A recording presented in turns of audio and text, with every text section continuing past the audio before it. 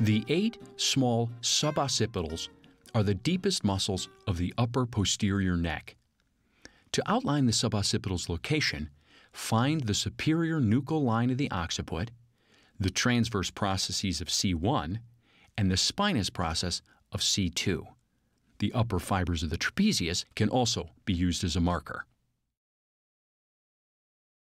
So when we say that the suboccipitals are the deepest muscles of the upper posterior neck, what exactly do we mean? Well, let's show you. First of all, if we look at the back of the neck, there we can see the most superficial muscle, and that's the trapezius. And then if we take that away, we can see the next layer, which is the splenius capitis. And then deep to that, we see the rather thick semispinalis capitis. And then finally, deepest of all, right there we see the suboccipitals. 8 little muscles tucked right in there at the base of the skull. Good. So now that we have an idea of generally where they're located, let's isolate some landmarks to really find their exact location. First, we've got the superior nuchal line of the occiput running right along here at the base of the head. Now, my partner's bald, which is convenient for me, but even if he had a big head of hair, I can locate it because it runs right across pretty much the top of the ear or the middle of the ear right here.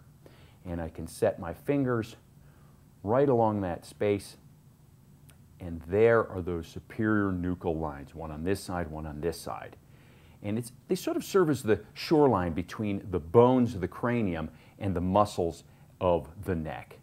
And there we see a really nice example of the external occipital protuberance. Okay, so that's one landmark that's going to help us.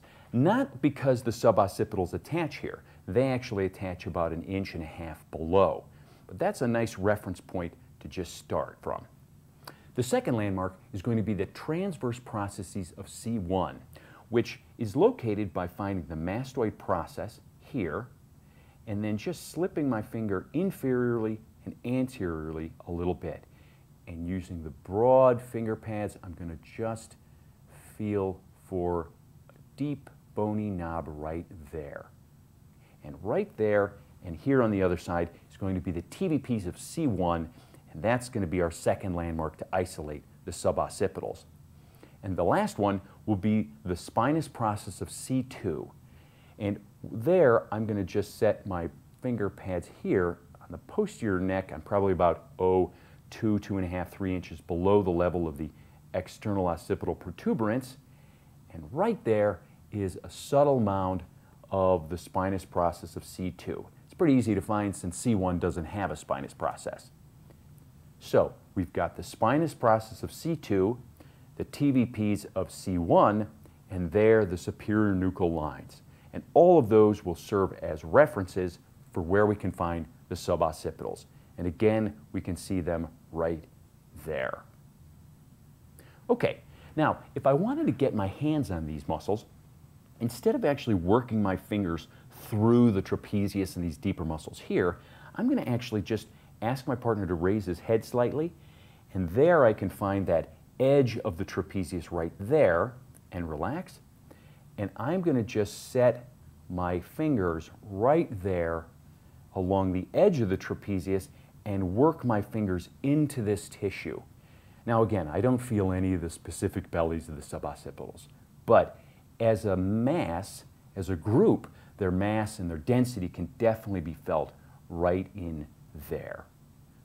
And last but not least, I want to show you one thing that's interesting on my partner. Go ahead and just kind of tuck your chin a little bit.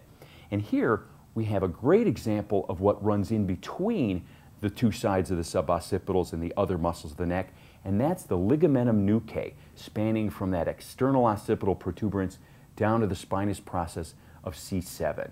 Just a really great example of that band of connective tissue that sort of spans right up the back of the neck. Good, go ahead and relax. So with that in mind, let's now turn our partner supine and see what we can find in that position. So with my partner in a supine position, there's a simple little maneuver I can do to access the suboccipitals. I'm going to just cradle the head with my hands, and I'm going to find that superior nuchal line either side of that external occipital protuberance, that big knob on the back of the head. And then I'm going to just slowly sink my fingers inferiorly down toward the suboccipitals. And as my fingers sort of descend into the back of the neck, sort of rounding and following the round surface of the cranium, there I'm going to just penetrate through those superficial muscle bellies, the trapezius and whatnot, and my fingers are going to find themselves sort of resting on the density of those suboccipitals. And that's just a little maneuver you can do to just let the weight of the head and the neck allow your fingers to sink right into these muscles.